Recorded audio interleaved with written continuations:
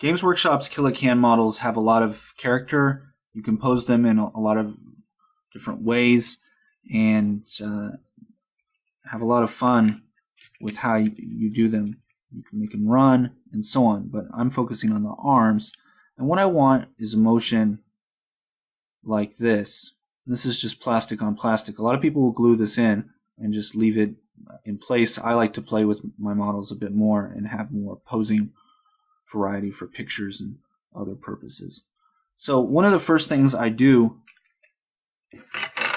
is I have to make sure that all my magnets have the same facing. This is a Grey Knight's Dreadnought arm.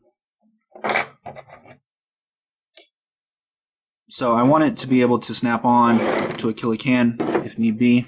Hopefully never the other way around, because it's a little heretical. And then the first step that people will go to, it's pretty easy, is to just go with a disc magnet to a disc magnet. And these are the D41s from K&J Magnetics. So it just clips on. This is fine, except I don't have that wide mobility that I want from the ball and socket joint. So this will go 360 degrees like this, but I want something a little bit more. It's almost flush, the D41 in here. So my next step was a ball on the disc, a ball magnet on the disc, and these are the S4 magnets from K&J Magnetics. So they're sphere. So just as a test, gravity pulls this down, so it doesn't really have support. Of course, I want to just leave it like this exposed. But I tested this with a magnet on the inside, and it just wasn't enough. Gravity kept pulling it. Fortunately, I next tested a disc magnet on it, because I thought, well, let me just drill out the shoulder socket and put in a disc.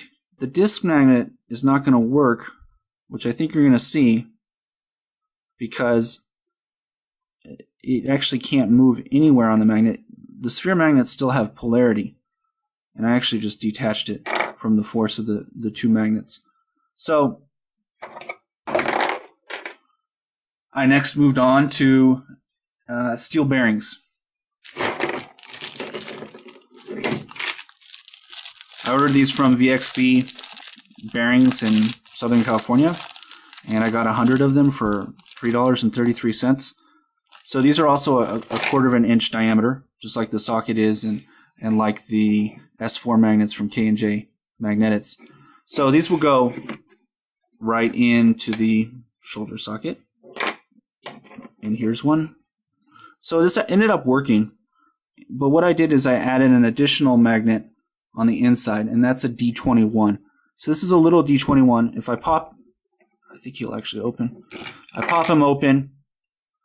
On the inside is a fat D42, a larger disc magnet, and here is some super glue, but also a whole bunch of hot glue, keeping it in place. These actually have an attraction between them right now, so this keeps it in place, and now I have that full movement that I want, and it's going to be blocked by the shoulder pad up here, which is also going to hide the joint. As long as I move it slowly, it's not going to snap off.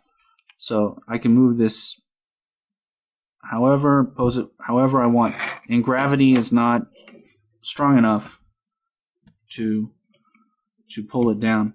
So pretty much anything I want. And then just a couple more things.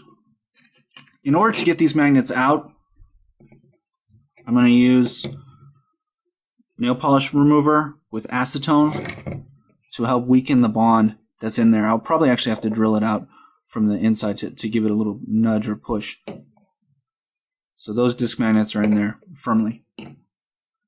So maybe you can benefit from my trial and errors, and I'll be posting my cans when they're painted and completed.